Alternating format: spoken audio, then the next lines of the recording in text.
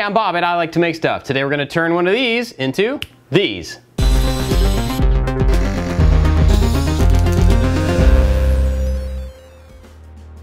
been doing a whole bunch of really big projects lately, and I kind of want to do something fast, something small, and something I can finish in a day. I asked my wife for some ideas, and she said that she's always wanted me to make her some wooden spoons. So I'm going to do this really quickly. I'm going to do it with the wood and the tools that I have on hand, and I think I'm going to start with this big chunk of basswood. Now, I don't think I've ever made anything like this before, but I have watched other people do it. So I'm going to cut this down so that I've got some clean ends. Then on one face, I'm going to draw out the general shape of the spoons that I want. And after I cut that out on the bandsaw, I'll flip it over on its side and cut that piece into slices, and that'll give me 2 or possibly even 3 that are all basically the same shape. From there, I'll go back with some different tools and shape them up to get them nice and smooth.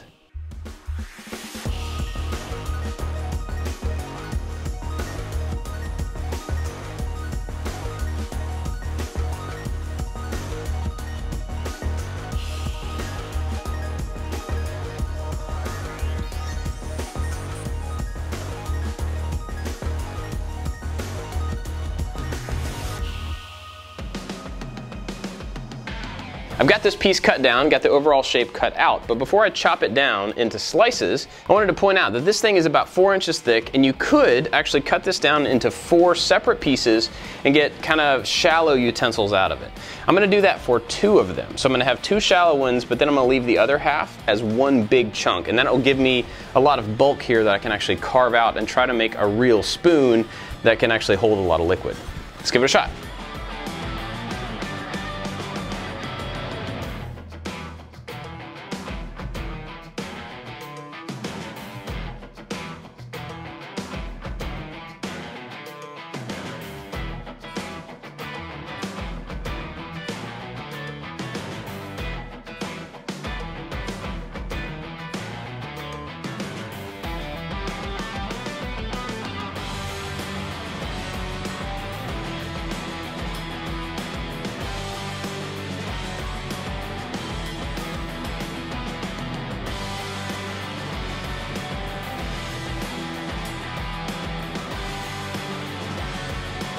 Here's where we're at. I've got the 3 pieces cut out down to size, and I put some details in these 2 pieces.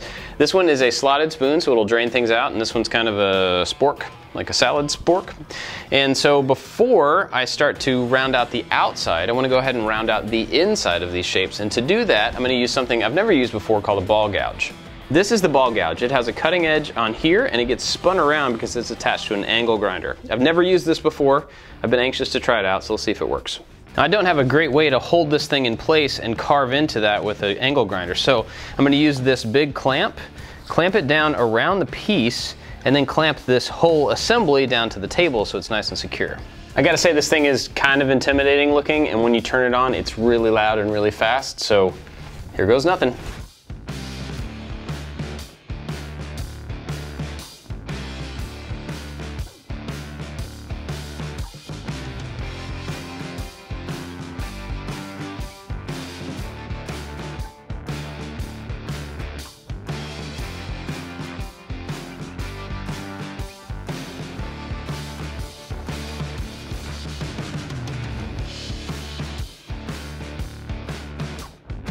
The ball gouge made really quick work of hollowing out the inside of these pieces, especially the big spoon.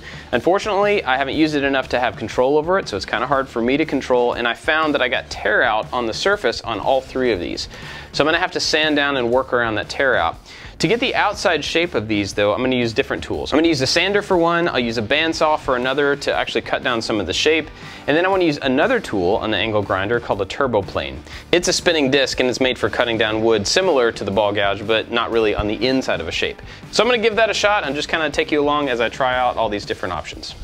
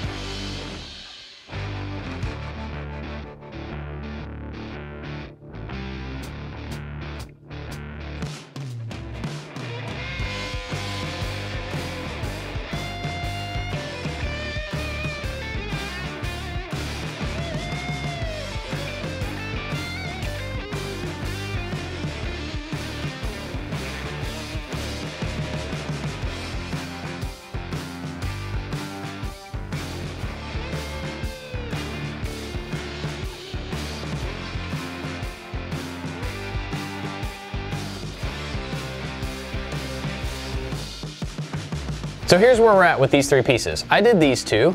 You saw me do those, and then my wife ended up cutting this one completely on her own. She cut it on the bandsaw, she used the sanders to smooth it out, and worked on it for quite a while, and it looks way better than mine do.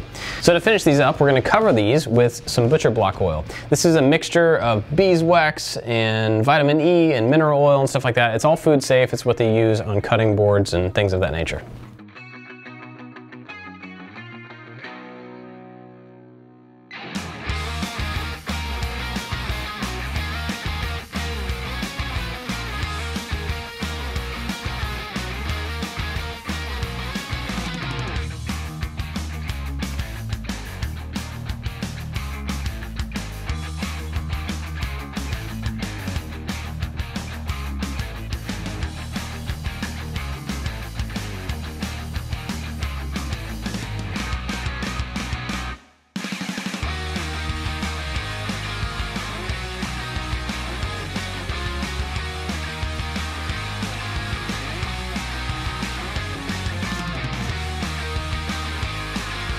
There you go. It's a really simple project. It was a lot of fun to just make these, kind of figure it out as I go along, and it was awesome to work on something like this with my wife. She did a great job, and her spoon definitely looks better than mine do.